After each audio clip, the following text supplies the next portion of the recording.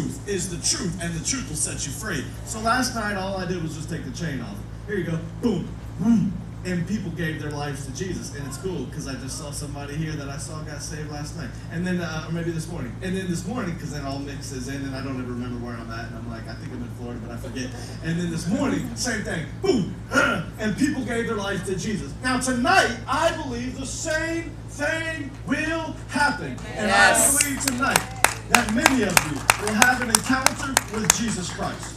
Amen. You say, what do you mean an encounter?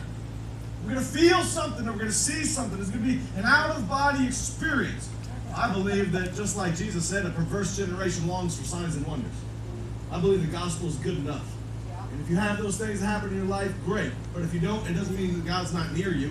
Amen. It just means that he's still there, and he's waiting for you to have faith. And so I believe that you'll have an encounter with Jesus Christ. Why? Because the gospel is going to be preached. Yeah. And anytime the gospel is preached, you see Jesus. You see him as he is, and you see your life as you are, and because of it, you have a decision to make. Tonight, you have a decision to make. And I pray that you choose wisely. Amen. I look, and I see an exit there. I see one there, and I see two there. And you could walk out of those exits right now. At some point tonight, you will walk out of those exits. And my fear, everywhere I go, is that people will walk out of these exits not knowing Jesus as their Savior. My hope everywhere I go is that when people dawn those doors as they head back out, that they walk out new people with a free future.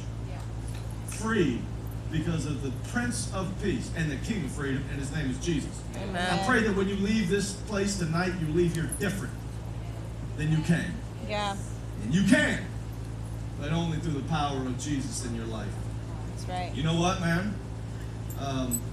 When I was little, I used to sit by the window and watch the world go by.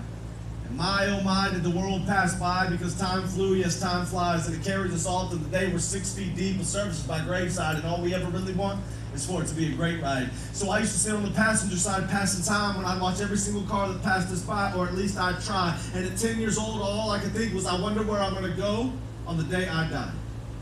Still to this day, I look out the window.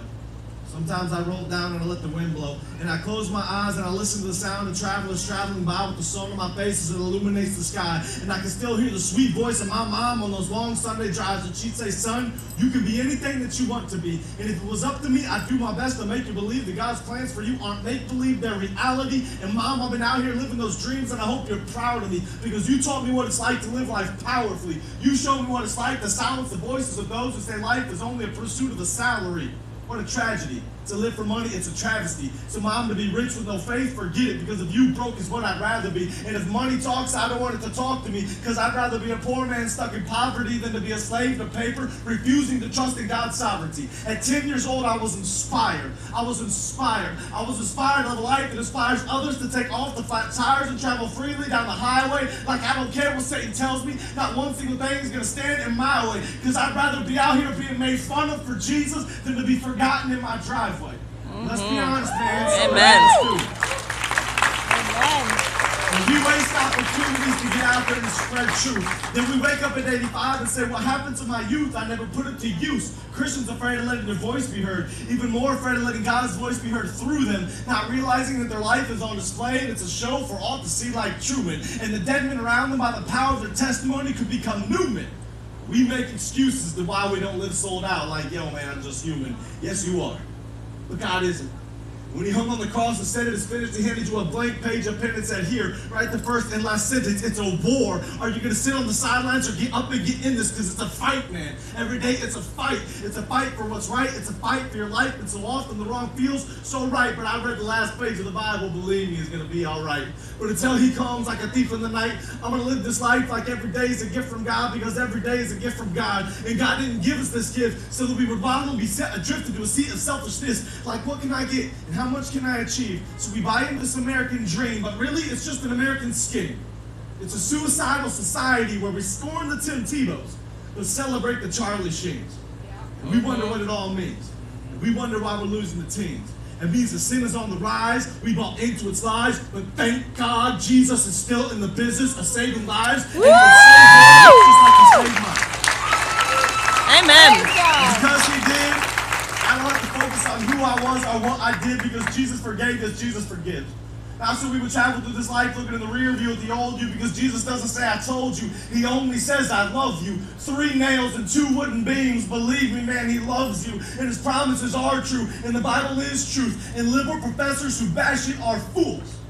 Amen. God still loves fools. And I'm really no better than them. I'm just a messed up dude who struggles with sin. But I'm not about to deny my Creator to get an A on the paper. Because there's coming a day, whether it's soon or whether it's later, where someone in a suit and tie will stand on a stage as my loved ones cry and will say, the year I was born and the year that I died, and when they call my name, I will be far above the fray in a place far away, all because I chose Jesus over this. Because I didn't want to be another Judas who sold away his Savior the wink and a kiss. You can't pump the brakes on life's highway. You can't go back and you can't go sideways. And if I had it my way, I'd go back to the 10-year-old me and I'd say, Clayton, don't waste one opportunity to pray. Be different from this world and stand out in every single way, because we're all just traveling to our graves. And when you stand before Jesus, what will you say? God, we love you so much, and I believe you're meeting with us in this place right now. I pray, God, that we see your glory tonight. I pray, God, that you just impact somebody's life and you change their heart tonight. God, we do not preach for fame or reputation. We preach